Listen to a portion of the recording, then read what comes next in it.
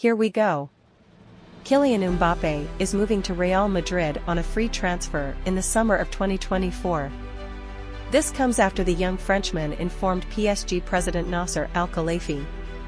According to major sports newspapers like Marca, CBS Sports, and ESPN, as well as renowned sports journalist Fabrizio Romano, the deal between Kylian Mbappe and Real Madrid is reportedly unofficially finalized between the two parties. Neither Real Madrid nor Kylian Mbappe have any interest in making any official announcements before May.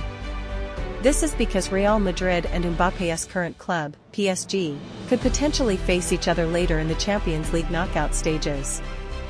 However, the Frenchman is eager to share this massive news as soon as there is clarification regarding the Champions League. Reportedly, Kylian Mbappe has expressed his anticipation for joining Real Madrid and looks forward to new challenges, as well as his new teammates like Jude Bellingham, Vini Jr., and Eduardo Camavinga.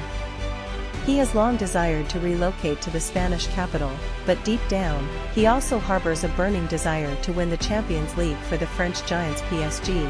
Since this did not materialize for Mbappe and the club, it seems his time with PSG has come to an end.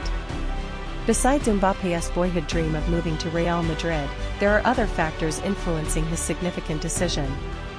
One of the decisive factors is that Mbappe feels PSG lacks sufficient ambition for the club's future.